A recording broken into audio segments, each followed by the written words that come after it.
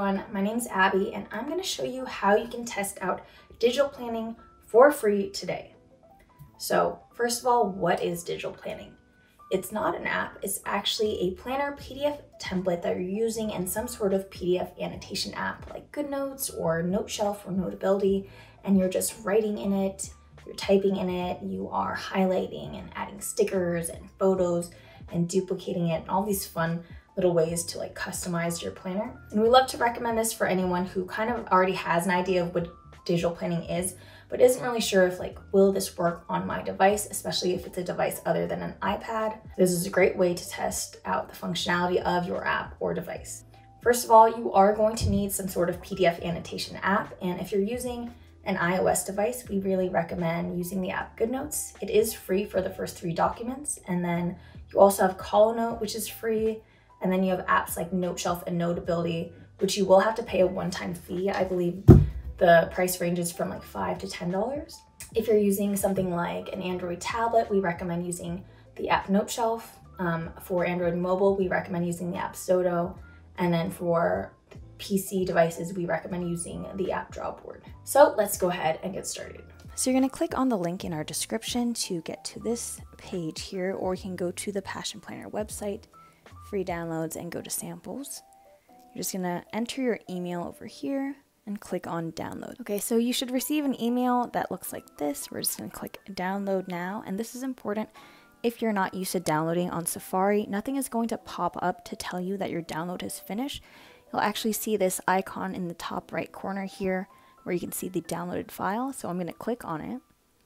And before we do anything, we need to unzip this folder. So I can either tap on it, or if you have an older version of iOS, you may need to long press on it and click on uncompress. And then from there, you're going to have your free sample planner as well as your free stickers. So this is the planner, and here are the stickers here.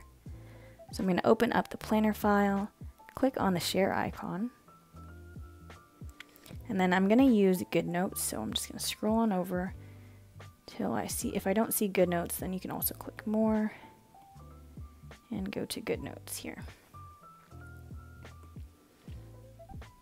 And then from there, I can go ahead and start planning.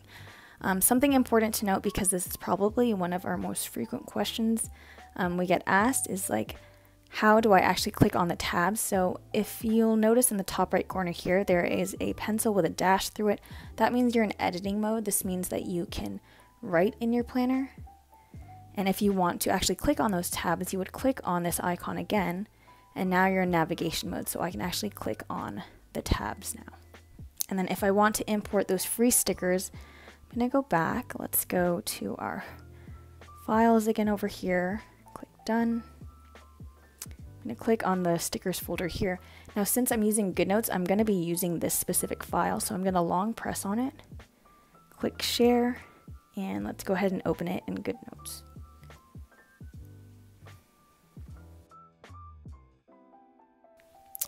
And if you use the GoodNotes files, they already come pre-cropped for you. So I can just copy it and paste it straight into my planner here.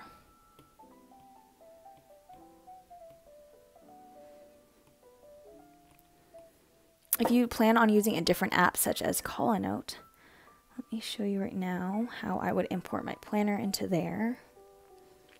Click on the planner file, click on the share icon, and let's go ahead and find CollaNote.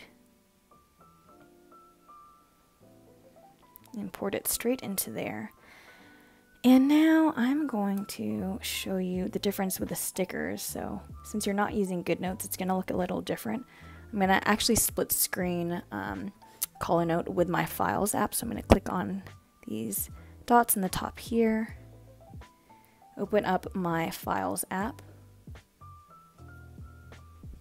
and let's go back and go to our stickers folder here. Now, if you're using any other app besides GoodNotes, you're going to use the PNG stickers. So these just mean that they are photo files. So what I like to do actually is I like to long press on a sticker and drag it straight into my planner here.